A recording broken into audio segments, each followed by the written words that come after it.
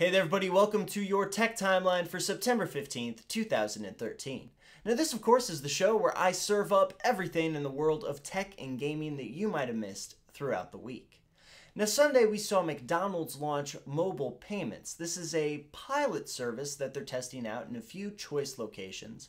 And while on its own it might not seem like the most important story, it is actually very interesting and it's definitely something that we should keep an eye on. Now this is a new service that would allow customers to order and pay for meals from a mobile device. Now any story that has the further integration of technology into our everyday lives is something that I especially pay attention to. Because I think that this kind of technology, while as I said on its own might not be wholly revolutionary, when coupled with stuff like NFC or even Apple's new thumbprint verification system, I really think that that's going to bring us into a future where we can buy goods and services in a whole new revolutionized way.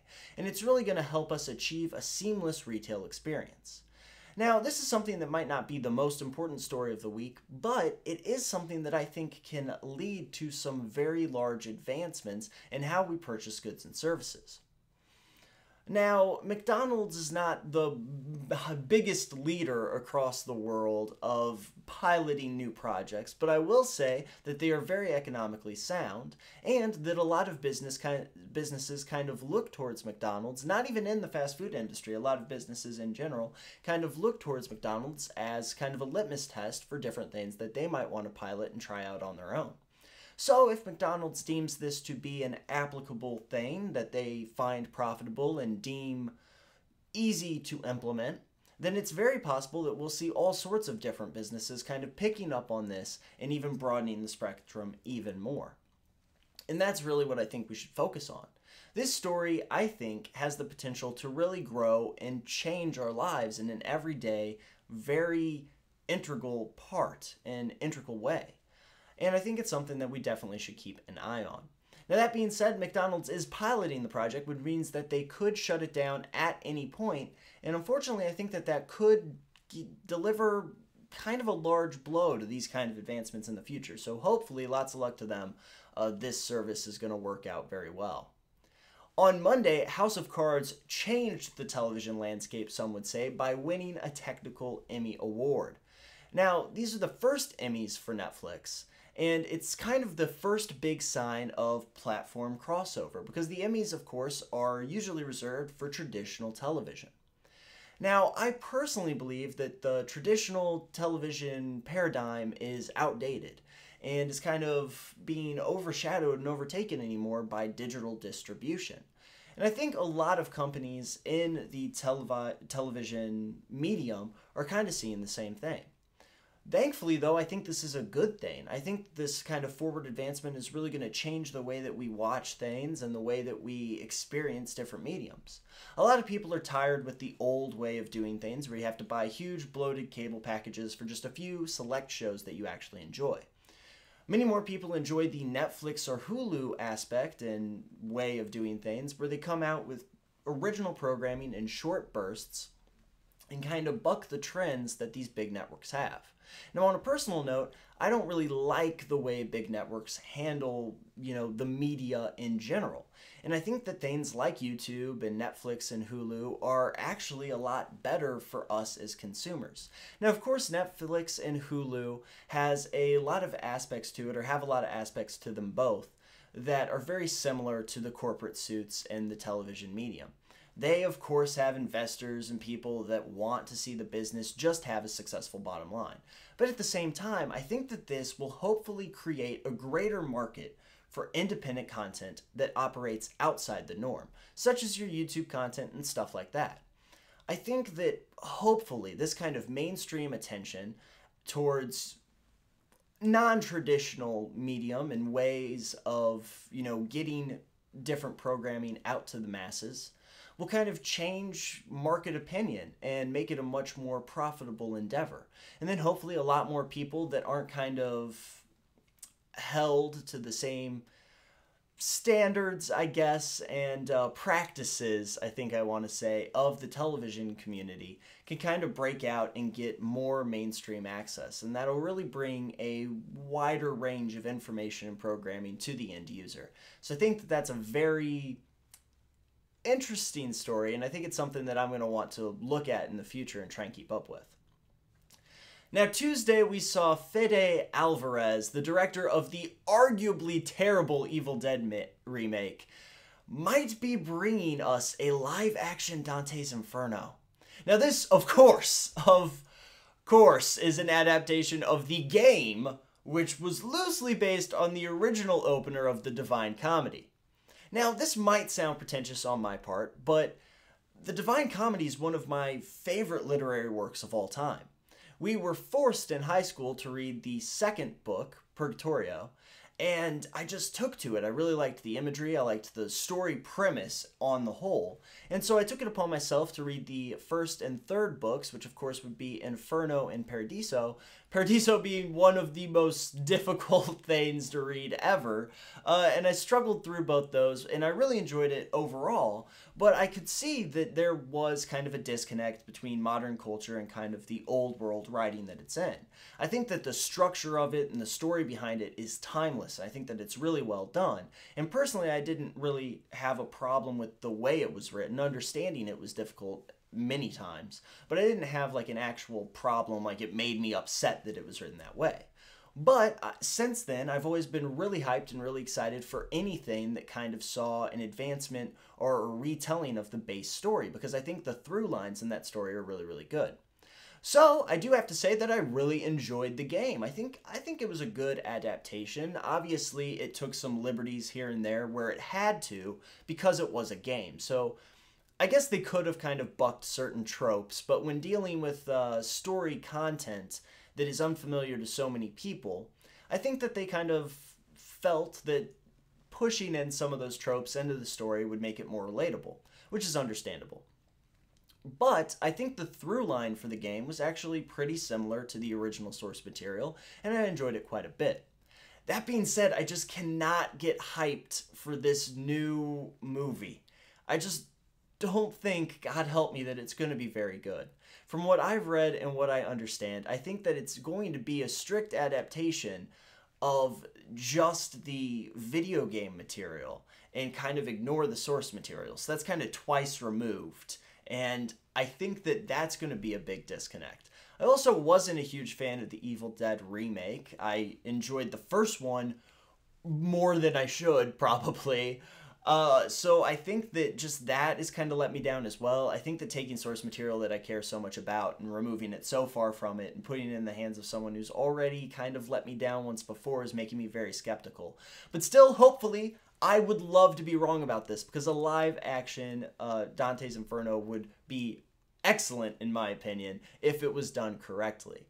I just think that kind of putting it in a Hollywood type of, which generally kind of bastardizes source material anyway, just for the purpose of doing it in some cases, I think it's just a very dangerous proposition. And of course, there was a large outcry when the game came out from people who I don't think have ever picked up a controller before that were angry it existed. So I imagine that the same kind of people that just like being angry, these literary purists, will be angry about this adaptation as well. So hopefully it doesn't run into any problems. Hopefully I'm wrong. Wednesday, Sony finally officially spills the beans around Gaikai a little bit. There's really not much to report on for this particular story, but there is a little bit. It's just not as much as I would have wanted. Now, we still don't know the specifics of price or content, but the idea behind this is just so enthralling that I had to talk about it. Now, Gaikai will officially support PS3 games streaming, and this is kind of game-changing for me. It's really exciting. It's one of the things I just picked up a Vita, actually, and this whole Gaikai proposition kept me from getting like PS1 classics and stuff on there, which is fun. It's fun to like have them mobile and everything. Because I didn't know, I was worried that, you know, come 2 or 3 days later, this whole Gaikai thing would explode, and I would find out that I would be able to just have that streaming service, and that, you know, the down payment that I made for those games would be kind of wasted. And thankfully, they've announced that the service will be available across the PS4, the Vita, and the sexy new Vita TV. It's coming out in 2014, but they didn't even give us like those sketchy indicators like early or late, so I'm basically reporting on nothing. But if Gaikai works the way I hope it will totally revolutionize the gaming space. I think it's amazing to think that we've come so far from the old NES cartridges that I used to play as a kid to streaming such massive, beautiful games just straight into handheld consoles. I think it's really insane, and I can't wait to hear more about Gaikai in the future. I just wish that they had let me know a little bit more about it when they released that information earlier. Speaking of old classic gaming, Thursday saw a very sad story where Hiroshi Yamauchi passed away at the age of 85. Now, better people than me have written extremely meaningful posts about this great man's passing. Still, though, I felt that I needed to make mention of it just the same. Yamauchi was head of Nintendo through what many would consider was its golden age. And he was a great man, and he led an extremely fascinating life, so I implore you to seek out one of those articles. I've contained a link down in the description to one of the best ones that I've found from the Gamological Society that really delves into who he was and kind of what he did. He played a major role in a lot of our lives, and I don't think in any small part he affected all of us being here involved in this video right now. I'm not sure that I would have been as big of a gamer if he hadn't done what he did for the industry, and if I wasn't a gamer, I don't think that I'd be making this channel and this content for you right now. So I think in no small part he really changed a lot of our lives, a lot of our generation's lives, and he needs to be respected and remembered as highly as we can. I always kind of thought of him as the Candyman from Willy Wonka. He wasn't exactly the guy in the factory coming up with the crazy ideas for, you know, mushroom-eating plumbers, but he was the man running the business, making sure that it was delivered to everyone, and doing his best to make sure that each and every one of us got those products.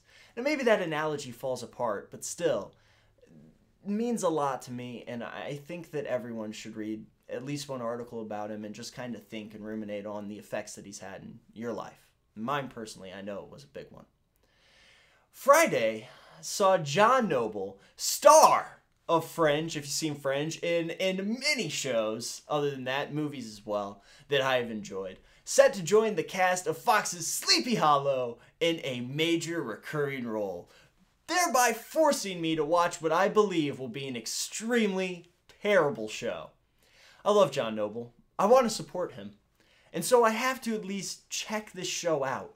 But from everything I've seen from the trailers and everything, it just hasn't grabbed me. It's just not seemed like that good of a show.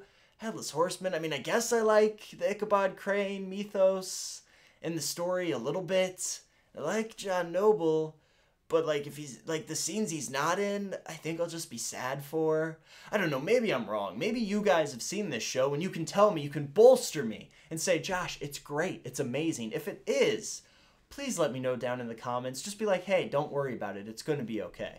And if that story wasn't tech or gaming related enough for you, then I guess alternately, Apple said they sold some phones or something. I don't know. They used quantifiers that don't actually say numbers or anything. They were just like, we sold a buttload. So there you go, tech story. Moving on. Saturday saw some more bad news for Blackberry, which isn't really a surprise since that company seems to be able to do no right lately, unfortunately. I love competition in the marketplace, and I've wanted to report on Blackberry a couple other times in the past, but its slow, shambling crawl towards death has made me kind of depressed. I'd like to say that my first smartphone was actually a Blackberry. I liked the QWERTY keyboard. I liked the fact that I had to pull the battery out literally 4 times a day. I mean, it was a great phone. It got emails. Oh, fancy.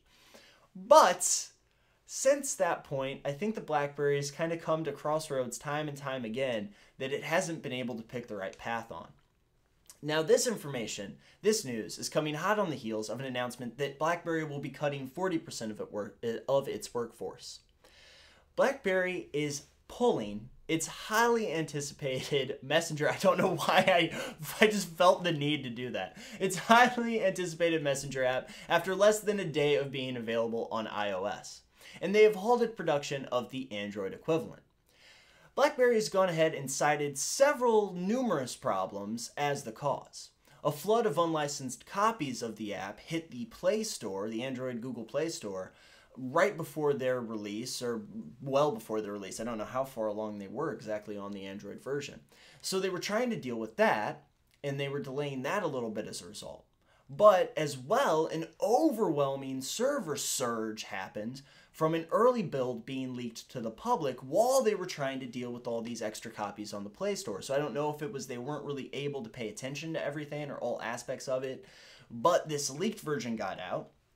A bunch of people on Android devices scooped that up and just bombarded the server with, I believe, like 1.1 million people, which was well more than they thought that they would have. Obviously it was, and the servers weren't prepared for it, so it basically crashed everything. They had to pull it out.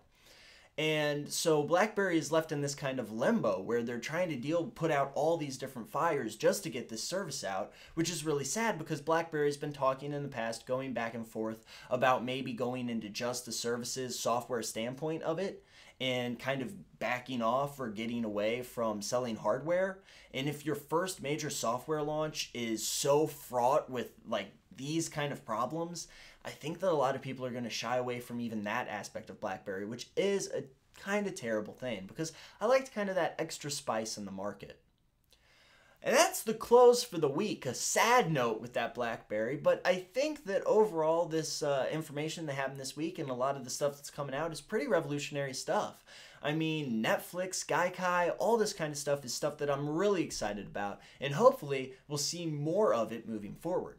Speaking of moving forward, if you have any tips for news stories that you would like to see covered in the coming weeks, be sure to hit me up anywhere you can. That'd be Twitter, that would be in the comments for this video, and private messages on any platform that you choose. I absolutely love hearing from you guys, and if you have any tips for stories, I would love those as well.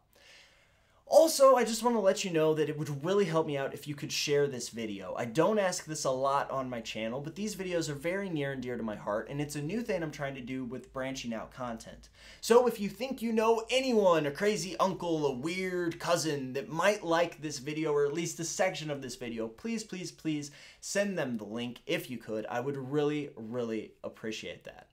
I'd also like to say that the links to all of the sources for all these articles are down in the description. So if you want any more information on any of the stories I covered this week, be sure to click on through and read those great articles because I assure you they are fantastic. But even if you don't do any of that, I want to thank you guys for checking out this particular episode. I also want to say that I'm sorry that I was gone for a couple of weeks. I was very sick. And since it was a soft launch of this show, I wanted to kind of give myself space to feel a little bit better before I shot another one. But I promise you that once we start the new, site-wide, kind of channel-wide relaunch, I will not miss a week. I will do my utmost best to make sure that I bring you your tech and gaming news every single week. I promise you. And thank you for understanding me being away for a little while. I really appreciate that as well. Anyway, after all that, I want to thank you one more time for watching this particular episode. So thank you ever so much, and I will see you in the future.